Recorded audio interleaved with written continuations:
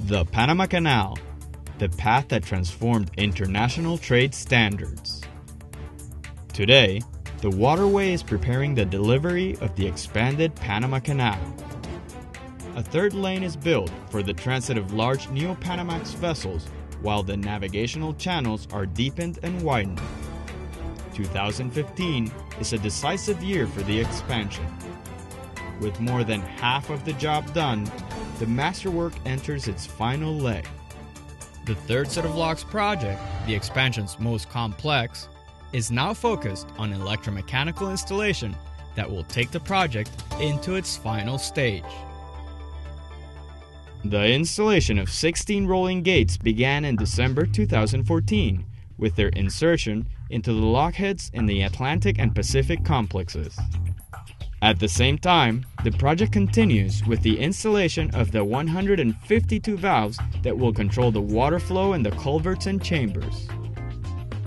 The construction of 32 buildings continues, as the poured concrete volume reaches over 4 million cubic meters and the water-saving basins, which will allow a 7% less water usage than the current locks, are clearly defined.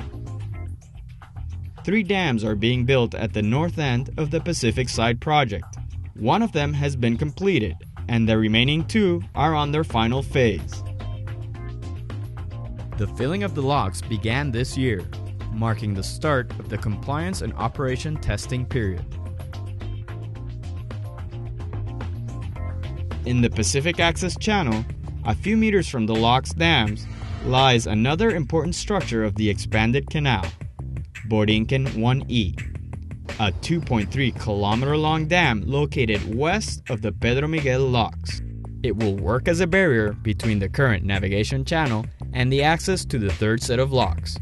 This new access, known as the Pacific Access Channel, will be 9 meters higher than the Miraflores Lake.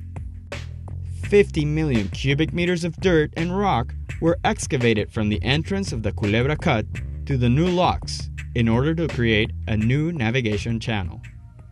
Culebra Cut, the historical 13-kilometer-long strip, has been dredged to deepen and make it fit for the navigation of larger ships.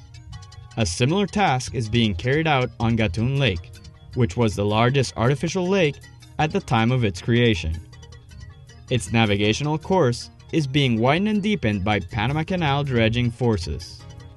To ensure safe and expedite navigation, a total of 33 range towers are being erected to replace the lighthouses along its banks. Gatun Lake's maximum operating level will be raised 45 centimeters to improve water supply for the expanded canal operations. This will add 200 million cubic meters of water to our reservoir. 7 years have passed since the inauguration of the Panama Canal Expansion Program initiated, and it continues forward at full speed. The expanded canal is now in its countdown phase,